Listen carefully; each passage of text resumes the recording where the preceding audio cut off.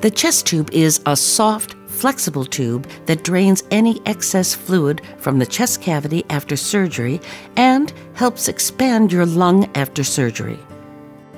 It actually varies how long the chest tube's going to be there. If it's a VATS procedure with a wedge resection, they will do a chest x-ray in the morning, and with the wedge resection, that chest tube may come out that morning and you may go home that very next day around dinner time.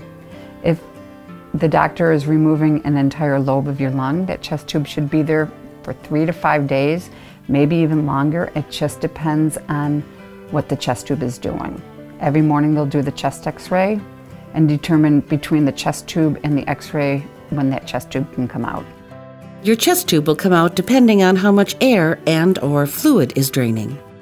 The amount of time your chest tube will remain in tends to be shorter when less of your lung is removed, as in a wedge resection, or when the whole lung is removed, as in a pneumonectomy, or when your breathing tests are good.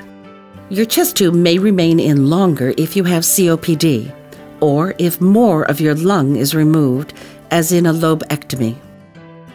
Please note that in patients with emphysema or reduced lung function, air can leak out of the lungs and miss the chest tube.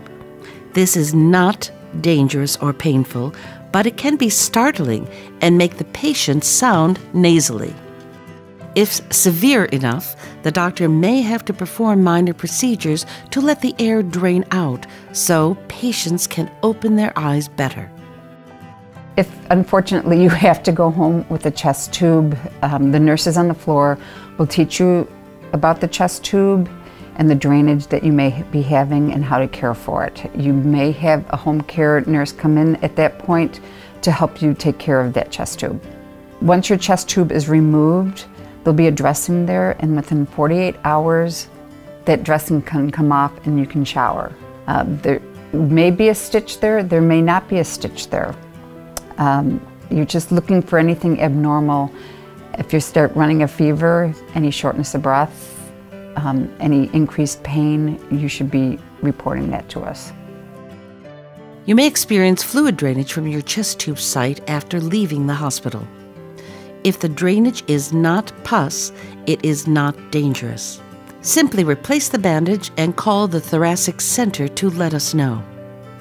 Please call us if you experience any of the following symptoms, as they may require more immediate attention: redness at the tube site, swelling, the site becomes warm, signs of infection, fever, pus or other drainage.